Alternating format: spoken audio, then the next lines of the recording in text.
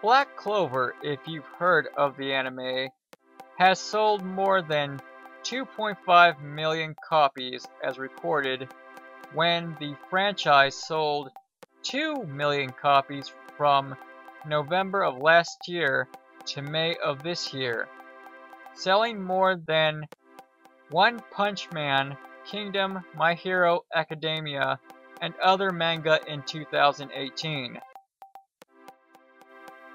A total of 51 episodes, which have been currently slated since October 3rd, which can be seen on Crunchyroll and or watch the English dub on Funimation Now and Adult Swim Saturday evenings.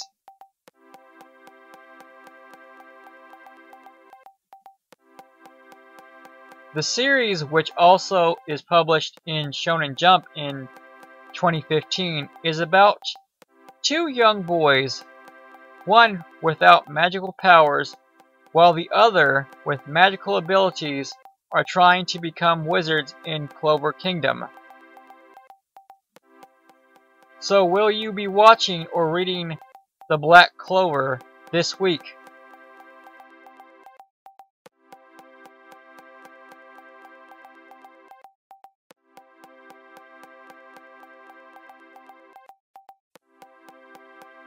Fuji Games announces its production of the adaptation of the fairy tale manga and anime titled Fairy Tale Dice Magic, which will include all the main characters.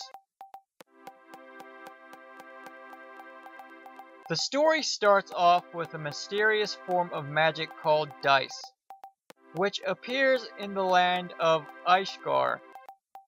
While the characters consider this danger of taking the liberty of all who falls, the Magic Council summons the guilds to liberate Ishgar from this new danger.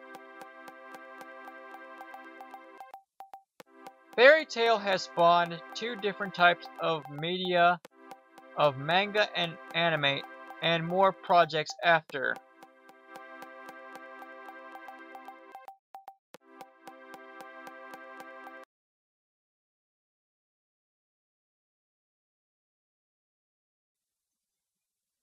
With the publication of the manga in the mid-90s and the failed adaptation a few years back, Production IG will be producing another anime of Ghost in the Shell, which is still unannounced of its release date.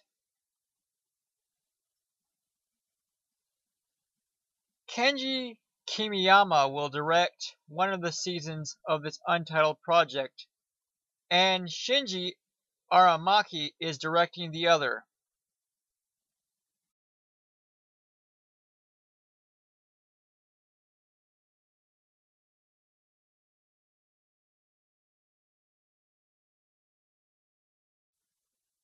If you noticed when Pokemon Go got into third place of popularity, reported by the Nielsen Media Research Center, Japan has invited 24 people to travel with their Pokemon Go apps to capture Pacific Pokemon in 3 countries.